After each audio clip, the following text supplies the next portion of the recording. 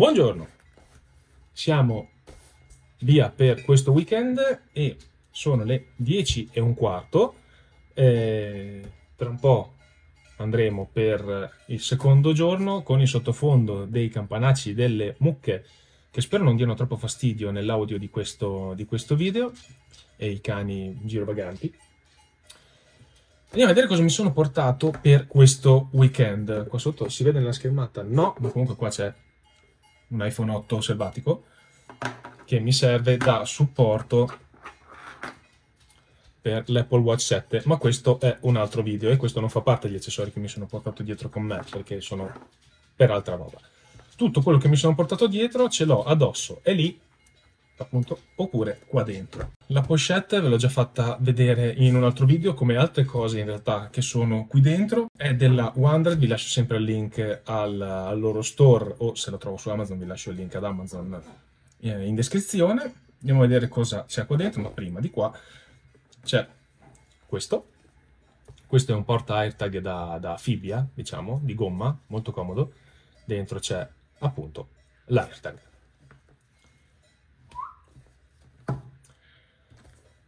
Poi andiamo a aprire qua davanti. Qua davanti non c'è niente se non accessoristica, chiavi, brugole, eccetera, per mettere mano al Kraton che abbiamo visto già in unboxing, quindi mi sono portato dietro qualcosa se c'è qualcosa da sistemare, da abitare, eccetera. Qua dentro invece, vi ricordo che la pochette è impermeabile, anche le cerniere sono si chiamano YYK, è tutto impermeabile, quindi quello che mettete qua dentro poi è al sicuro. Andiamo a vedere cosa c'è qua dentro e partiamo da cose che abbiamo già visto da poco, tra l'altro, ossia in charge XL da 30 cm, quello nero, quello giallo in macchina, e in charge XL da 3 metri, quello stavolta giallo. Sono estremamente comodi, ve l'ho già detto nel video di unboxing, ma veramente lo sto usando, non so quando uscirà questo video, ma lo sto usando da un po' e mi trovo veramente da Dio, anche perché se ho bisogno di 1 metro di cavo, ne srotolo un pochino, se ho bisogno di tutti e 3 metri, lo srotolo tutto. La versione 3 metri secondo me è veramente top. In più abbiamo, come sempre, il mio filo caricatore della Oki doppio, l'Omnia da 65 watt e, come sempre, visto che questo non è su Amazon, vi lascio sia il link allo store Oki, perché purtroppo su Amazon Oki non è più pervenuta, ma vi lascio le alternative magari di altri brand. Altri brand di caricatori, come ad esempio, magari Belkin, con il suo caricatore da Apple Watch portatile. Non lo utilizzerò, non l'ho utilizzato per Apple Watch Ultra perché questo weekend sono partito al 100%, ho fatto il caso che ho detto in fase di recensione, di chiacchierate in realtà, di Apple Watch Ultra, ossia che potenzialmente uno se deve andare via un weekend lo carica al 100% la notte per la mattina di sabato e probabilmente si arrivava a lunedì mattina.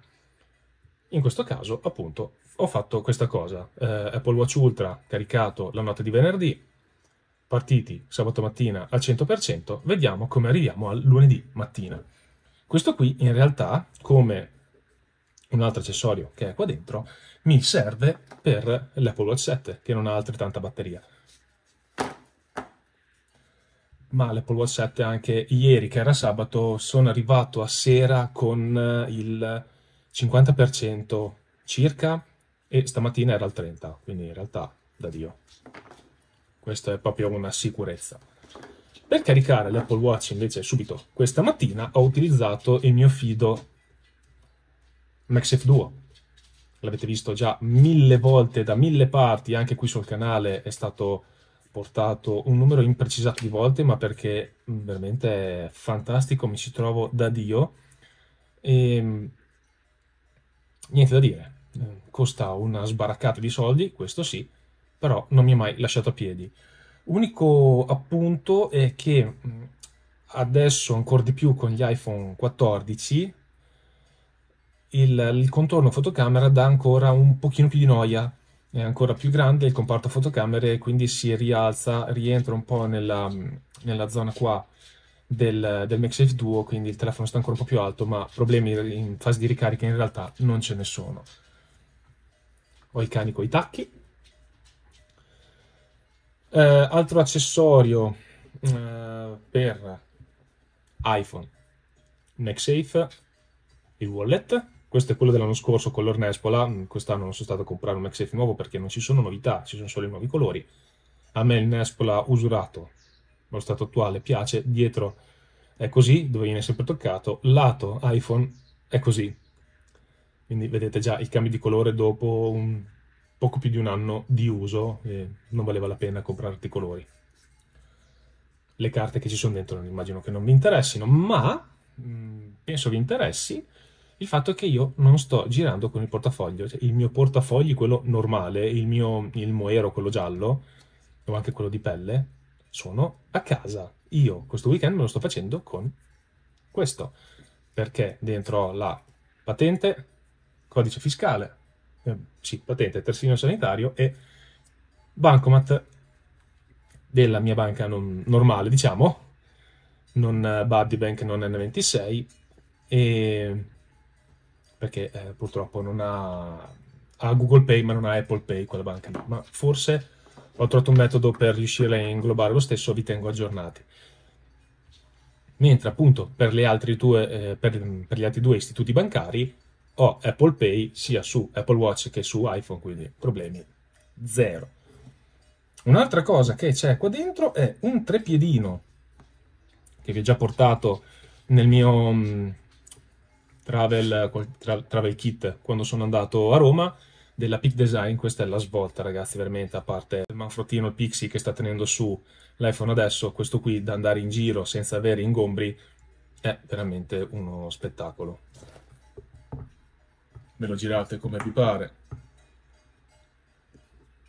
Qua c'è la sua chiavetta per stringere e regolare il serraggio della sfera, se lo volete più o meno duro, veramente uno spettacolo totale.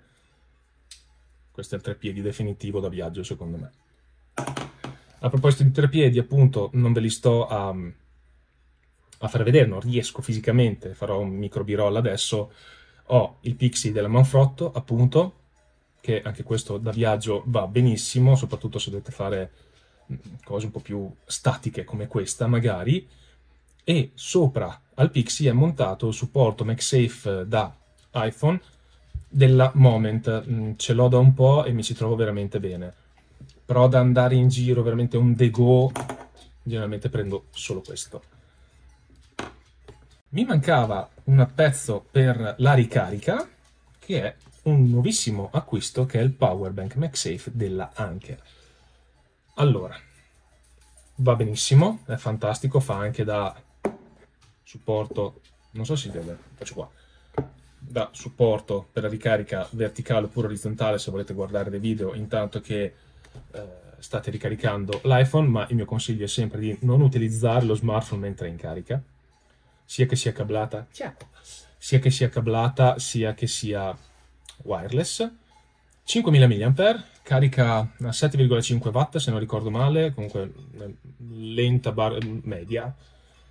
L'unico neo è che da iPhone 12 mini della mia ragazza, e quindi di conseguenza anche per il 13 mini, perché le dimensioni sono quelle, esce dalla parte sotto, non è grande come quello originale della Apple, e anche dal 13 Pro, dal 14 Pro che sta registrando ora, esce veramente di 1 millimetro. Può dar noia a qualcuno, a me personalmente no, e si ricarica con USB di tipo C, non fa come quel MagSafe che attaccate e andate e è sempre acceso. Qua bisogna premere, qua ci sono gli stati di ricarica. Con 5000 mAh ho ricaricato l'iPhone 14 Pro una volta e mezza circa, sempre partendo da 20% e arrivando a circa l'80%, quindi va bene in realtà per sopravvivere. Comoda la funzione pass-through, cioè potete attaccare questo alla corrente e l'iPhone in wireless e si carica tutto quanto. Tanta roba. Ultima cosa che c'è qua dentro è questa, perché in teoria volevo fare un po' di fotografia notturna per fare vedere insomma le capacità fotografiche dell'iPhone, ma purtroppo questi 2 giorni ha fatto sempre nuvoloso, non brutto perché in realtà si stava bene, però c'era nuvole e quindi la fotografia notturna no. Questa torcia della Phoenix costa una fucilata, ma fa una luce fotonica alla modalità strobo, occhi agli occhi, e arriva a una luminosità di 3000 lumen. Illumina le case a casa di Dio. Ha il frangivetro qua davanti, la batteria è dentro, è enorme, e si ricarica con USB di tipo C. Fantastica, costa un po', ma è veramente tanta roba. È una batteria che usano anche in ambito security, anche volendo militare. È top, veramente top. Mi ci trovo da Dio, bellissimo.